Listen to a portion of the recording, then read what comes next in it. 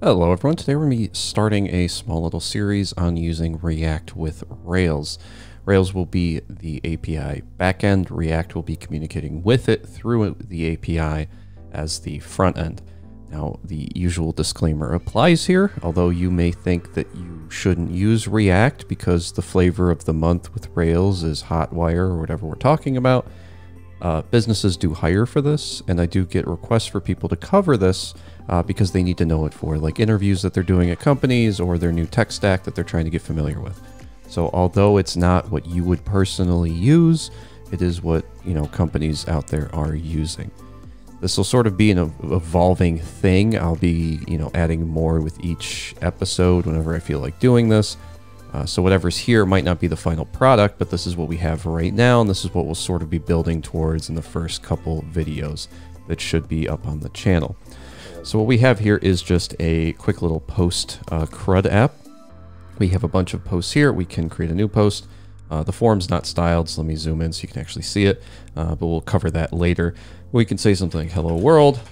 This is posted from the, client, right? And before I click create here, we can take a look at the terminal. So this is the Rails terminal right here. As soon as I click create, you'll see that we get a post to our Rails terminal here. It inserts into the database, and then it just renders the /post again because we're back onto the /post page. So this looks just like a regular like Rails apps CRUD interface would look with a scaffold. Now, of course, because you're communicating from one app to another, there's going to be a lot of overhead here. And generally companies, they consider that trade-off, and then they say it's still worth it because we have like a bunch of React designers that are really good with React, a lot of React devs. We don't have anyone that like does the front-end aspect for like a Rails tech stack. And there might be like one or two full stack devs that think that they can do the front end, but at the end of the day, they can't. They can't do it the same way that the front end devs can. So the company makes that trade-off, and then they say, all right, this is something that we can do. And then we just have like the React devs working on this, and then they have to communicate with it. So it requires a bit more setup because you have to like make the React app, and then every one of these like things that updates the page or the pages has to go through some kind of service that does like the API call to the Rails app. And that's fine, it's just one of those things you have to deal with. But we have like, what I've tried to do is create something that looks similar to what you would see with a scaffold so that you can like mentally connect, okay, this is the edit functionality. This takes me to the edit page, just like Rails would. And then when I change this, this will then take me to the update action in my Rails app. So if I come in here and I enter a little bit and I click update post, you'll see this goes to our post controller update action. I then have like the delete action right here that we can do. So let's go back to the post list. And for like this 1, 2, 3, I'll click delete. You can see this goes to the post controller delete action. So this is all running off of like a Rails scaffold here. But the React app is running off the API and is trying to communicate with this, which means that the React code is structured in a little bit of a strange way compared to how you might see it. But at the end of the day, it's a JavaScript app. They don't have standards. If they did, they'd be using like a real framework. Don't tell the JavaScript devs I made that joke. But okay, so how do we do this? Well, in this video, we're just going to focus on setting up the Rails app because as usual, that is the easy part that we can do very quickly. So to do this, I'm going to go ahead and cd out of my Rails app, and I'm going to do a Rails new video space -- API. So this API flag is just going to generate like our controllers and our models for us. It's going to set up some API stuff for us, but you're not like going to have the views inside of it. So if we cd into our video and run a code dot to open this up in VS Code, we can then hopefully see, if I move this over, that we have like a traditional Rails app structure here, but we're going to be missing some stuff. So like if I open up our app and our views, you'll see that we only have the mailers in here because we're still going to have to send like emails or whatever. But we don't have like our application layout, and we won't have like when we generate our post scaffold, we won't have our post views in here because that's all done through the API. We'll come down here to our config real quick, and we can take a look at our routes.rb. Again, we don't have any routes in here right now. What we'll do with this is we'll set up like a versioning thing for our routes to hopefully make that work better. But the first thing I want to do is come into our gem file because we do have to set this up a little bit differently. One of the things is on like line 37, there's usually the rack/cores gem, which we're going to have to uncomment, and then we're going to have to run our bundle install command. The reason why we do this is because we use cores for cross-origin resource sharing. This is, it's kind of infamous. This is usually the thing that's going to give you a problem if you're trying to work with an API. So you uncomment the gem, and then you're gonna have to come into your config initializers and your cores.rb, and then here you're gonna have to uncomment this block. In here, you can kind of ignore this first bit, but the keys in here are the origins. This is like where your request comes from, right? So we could say like, e.g., your React apps, I don't know, IP address, right? Or URL. So in this case, because we're going to be running a Vite app, I already know what the URL is going to be. I can come over here. It's just going to be this, which you'll just have to trust me for now. But this is going to be coming from like 127.0.0.1:5173. So this is one option. But then you might also, like, maybe you're not going to do that. Maybe you're serving this to everyone. So you might want to say like your origins are just asterisks, so anyone can access your API. In this case, you got to be careful, because if anyone can access it, just about everyone will. And then you'll get a bunch of traffic that'll, you know, blow through any sort of bandwidth you might have. So in this case, we're just going to use like the API of our dev server. And then maybe when we go to deploy this later, we do like an origins for our, I don't know, like https://super-cool-domain.com, right? Something like that. But in this case, we're just going to keep it with our dev server's API, or our dev server's IP address. Then in your headers down here, this is something you might want to watch out for depending on your Rails version. It may or may not include the delete. Of course, if you're going to be deleting resources, you're going to want to use this delete, right?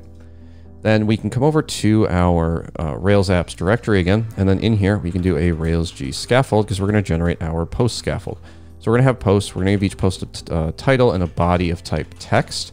Now, implicitly, Rails gives the things without anything a type of string. And we can see in here, it once again generates our tests for us. That's good, our models and our migrations. But you're going to notice down here, we only have like our routes and our controllers. We don't have anything for our views. So if we come over here, because we use that -- API flag, our views still don't have a post views in it, right?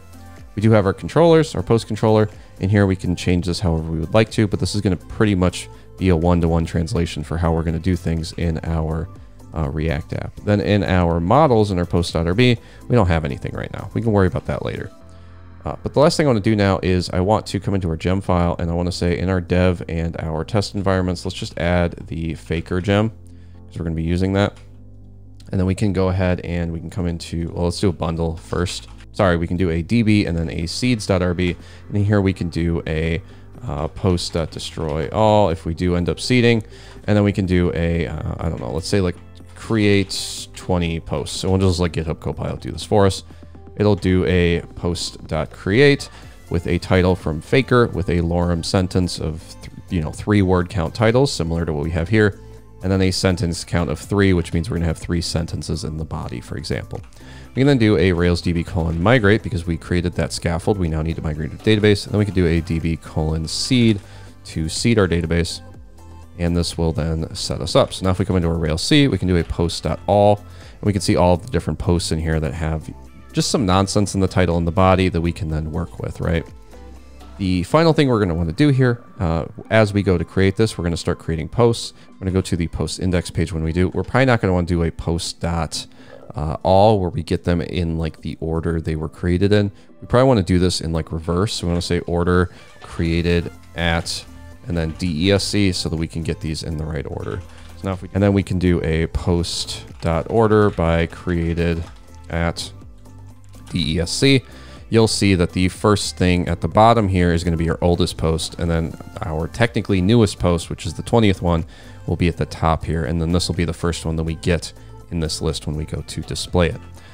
Okay, so that's pretty much it for the Rails API portion here. If you want to set up like your tests, you're more than welcome to. You can run your Rails test command. Those should all pass out of the box with the API flag. You can come into your tests and like your controllers and your post controller, and you can come in here and you can make sure that whatever this is doing is what you would expect. So maybe we want to say like test should display posts in descending order, sure. And you want to get the post URL, and then you want to assert that the post.order is the same as your assigns posts, right? So if we do this, then we can run another Rails test. We can just check if this is working, and you'll see here that we have the no method error assigns has been extracted to a gem. To continue using it, add the gem Rails controller testing to your gem file. So we can do that real quick. We can just copy this right here, and we can do a bundle add for this gem. Not the best practice to add it like this, but that's fine. It's just quick so that we can show you how to do this. We add it, then we can do a Rails test again to see if this test passes. And now this test is passing. So now we can check if we ever change this. Let's say we go back to post.all instead. For some reason, we have like a epiphany where we think that's the right way to do things. We do that, we run our test, and we can see that we are no longer displaying the posts in descending order, right?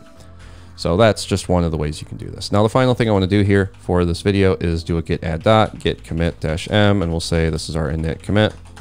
And I want to come over to github.new because I want to create a repository that we can commit to this so that we can do this properly. So we'll come in here and we'll just say this is our Rails React app, right? So we'll probably have to put all of our code in here, but that's fine.